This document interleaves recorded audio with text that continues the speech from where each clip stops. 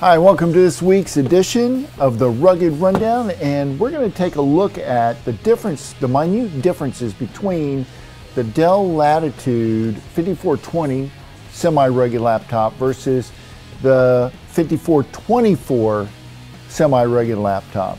And just visually, you can tell right away the 5420 is a little thinner than the 5424. The 5424 is just slightly thicker, probably by a good 1/4 inch. The mouse pads are both the same. They got the same buttons, same type of keyboard. In fact, you can swap the keyboards back and forth. They use the same screens. They both have webcams. This is touch, same handles. Even the same ports that are on these units are the same.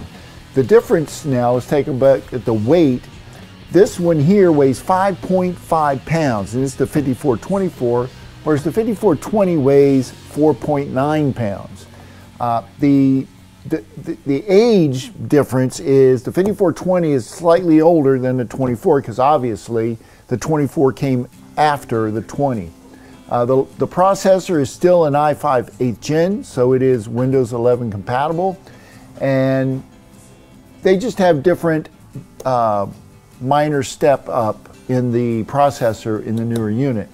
Some other interesting differences would be that the 5420 is a little less expensive when it came out new at around $1,300 to $1,400, whereas the newer 5424, when it was brand new, was between $14 and $1,500.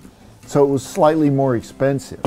But overall, they look the same. Another interesting compatibility thing is they both use the same docking station. So if you have a vehicle that you already have the Dell docking station, say for the 5420, and you are looking to add machines or add cars to your fleet, as long as you have this docking station, it's going to work with both of these models, which is a nice feature. At least Dell kept that the same, so that you're not investing in more docking stations just because you went to the newer 5424. Overall, both units are great. I would opt for the newer 5424, but again, weight can be a factor in it. About a ½ pound heavier, 0.6 pounds heavier than the 5424. Otherwise, most of the parts are swappable. They both take 32 gigs of RAM. They both use the NVMe SSD drive, so you get the faster drive. So bottom line, go with the newer one if you got the opportunity, but they're both Windows 11 compatible. That's all I got for you today. I hope this was helpful for you.